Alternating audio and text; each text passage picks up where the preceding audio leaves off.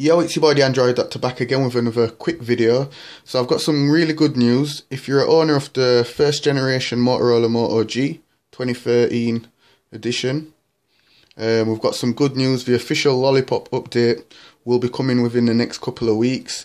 I've just had this notification come through on my phone. Let me just focus in here.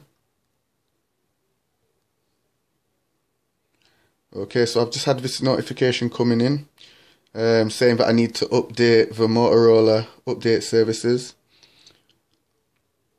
and where it says what's new, it says this update is necessary to enable a future upgrade of your device to Android 5.0 Lollipop. Description: this is an update to the over-the-air installer that downloads system updates. This update is necessary to enable a future upgrade of your device to Android 5.0 Lollipop.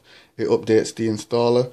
So if you don't update this application here, you won't be able to install Lollipop. So you really need to go ahead and update this now. And Lollipop should be out within the next couple of weeks. So yeah.